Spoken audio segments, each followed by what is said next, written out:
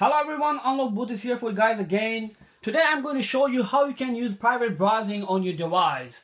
Well, it's very simple. Basically, private browsing protects your private information and blocks some websites from tracking your search behavior. Safari won't remember the pages you visit, your search history, or your autofill information. Without wasting any time guys, let's get started. The steps are very simple. Just tap the Safari on your device and then tap the tabs. And then tap private on your right. And then tap done. Here you go.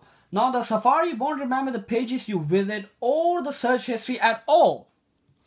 So while private browsing is on, Safari appears black or dark instead of white or gray.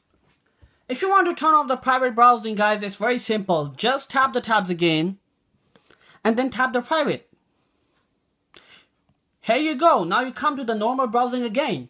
For more videos guys, please subscribe to our channel UnlockBoot. Till that, see you next time.